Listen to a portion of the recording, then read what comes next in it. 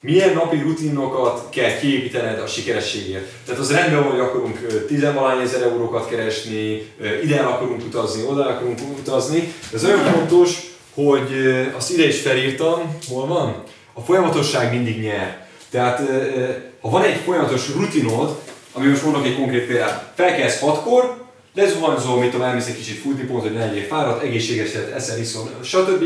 Utána 5 darab üzleti telefont elintézel, és napi 3 darab tárgyalást megcsinálsz. Ha ezt minden nap megcsinálod, tuti, hogy be lehet lőni, hogy kb. 2500 és 3000 euró környékén fogsz keresni. Tehát az nagyon fontos, hogy a napi, mindennapi apró cselekvéséd és változtatásaid által tudsz pénzt keresni. Tehát az kevés, hogy kitűzzük a célokat és nem változtatunk. Tehát ez egy fontos megállapítás, hogy most, ahol vagy, és amennyi pénzt keresel, az a múltbeli döntéseidnek a halmaza. Tehát a múltban amilyen döntéseket meghoztál, annak ez a végeredménye. Tehát te azt a döntést hoztad, bocsánat, hogy veled példálozok, te eldöntötted, hogy fodrász akarsz lenni. Itt javarészt húztál egy korlátot, nem feltétlenül, de húztál egy korlátot, és belátni, hogy milyen összegben vagy. Elhoztál egy ilyen döntést, el is indultál fodrászi pályán, és ennek is van, és azonban is hoztál döntéseket, és a vége az lett, hogy, mit tudom én, vállalkozóból alkalmazott lettél. Amin semmi baj, csak tudni kell, hogy döntéseket hoztam, amiből tanultam, és abból lett egy végeredmény. Tehát ez nagyon fontos, hogy itt azért kell leírnod, milyen lesz ez a napi 5 rutin, mert ki kell hoznod ezt az átlagot, ami által meg fogod keresni ezt a pénzt.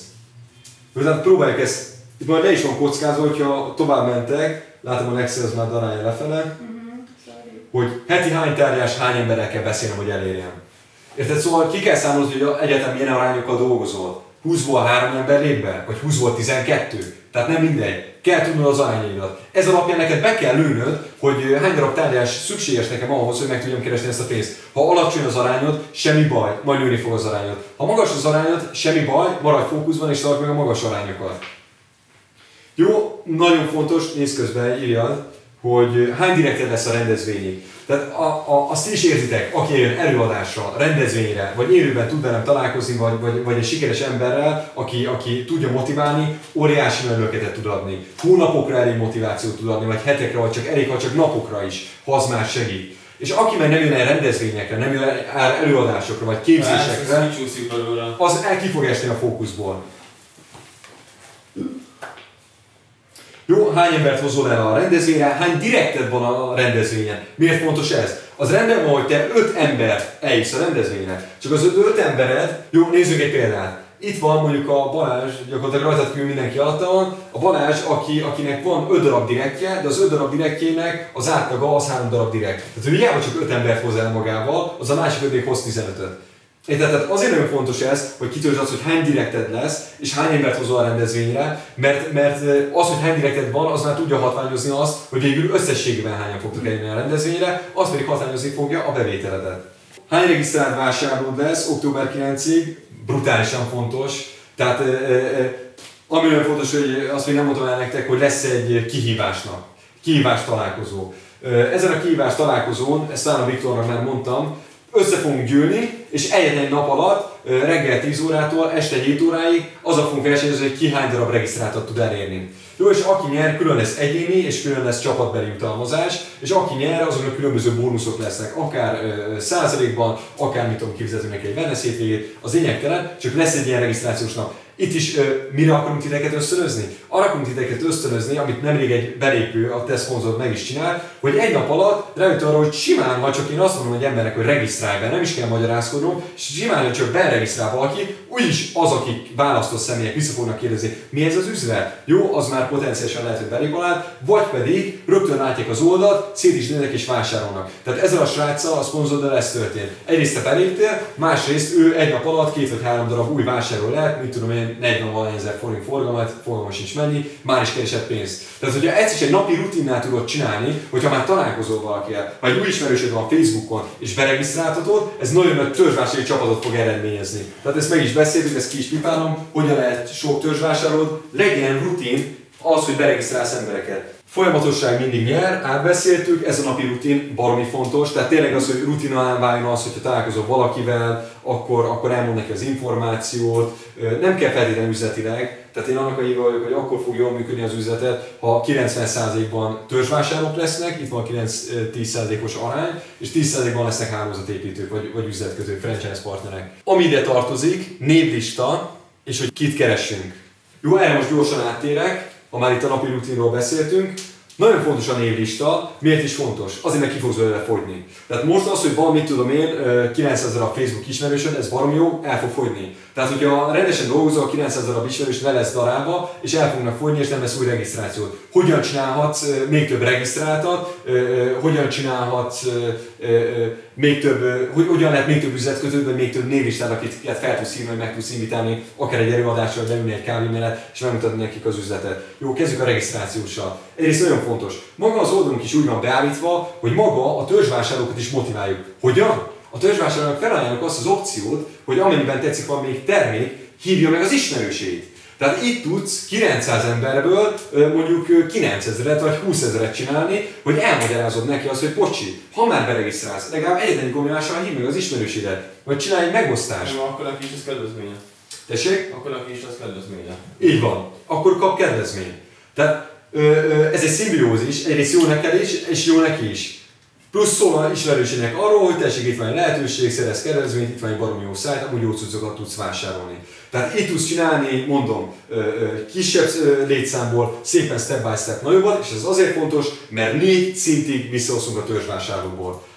Jó? A másik pedig az, hogy rendben van, megvannak a regisztrációk, megvan a törzsvásárlók, hogyan legyen kifogyhatatlan üzleti ajánlásod, tehát hogyan legyen kifogyhatatlan névlistád, akiket fel tudsz hívni. Pont hoztam nektek, ezt direkt előszedtem, egy ősrégi, ez amúgy 4 vagy 5 éves, szerintem ez 5 éve kértem egy ajánlást, ami, most mondok egy konkrét példát, volt egy srác, aki nekem nagyon jó barátom volt, és tudtam, hogy nem annyira érdekli ez az üzleti opció. Viszont eléggé jóba vagyunk benne, és megbízik bennem. Elmagyaráztam neki az üzletet, hogy ez nekem mennyire fontos, mennyire átélem ezt, mennyire szívből, lélekből csinálom, mennyire elhatároztam magam mellette, és arra kértem, hogy tudom, hogy jó ismeretségi köre van, és adjon pár jó nevet. És annyira komolyan vette ezt a feladatot, hogy összeírt nekem 23 darab minőségi nevet, és oda és külön leírta azt, hogy ki kicsoda, és ez miért jó? Szűrt névlistám van. Tehát amit ide is írtam, kit keresünk, itt már le van szűrve az, hogy te kit keresel. Tehát ebből a 23-ból nagyon nagy százaléka az már a te embered lesz. Tehát ez alapból már az ő ismeretségi körét leszelektálta, és olyanokat írt ki, akik nagyon biztosan. Így van, akik neked potenciális üzletkötőid lehetnek. Jó, ezt körbe is adom, nézzétek meg, csak hogy körülbelül hogy néz ki, odaírta az, hogy életkor, foglalkozás, telefonszám, és mellé egy kis leírás, mellette láthatjátok ki az, akit kipipáltam, gondoltam, az belépett, ki az, akit kiixeltem, tehát ezt tök jó nyomon lehet követni. Itt van, nézd át. Jó, és ebből nekem van egy raklap, tehát csak az ilyen ajánlásokból szerintem lehet, hogy elérjem az 1000 vagy 1500 főt. Plusz, ez az egyik, a másik az, hogy tanulj meg networkingelni. Tehát, és ezt meg is mutatom, hogy ez mit jelent. Ez azt jelenti, hogy ha találkozol valakivel, akit még nem ismersz, ne felejts egy névjegykártyát begyűjteni. Baromi jó, mert mindig megmarad. Le van írva, mivel foglalkozik, le van írva a hivatkozás, le van írva a weboldal cím. Tippeljetek, ez hány darab névjegykártya?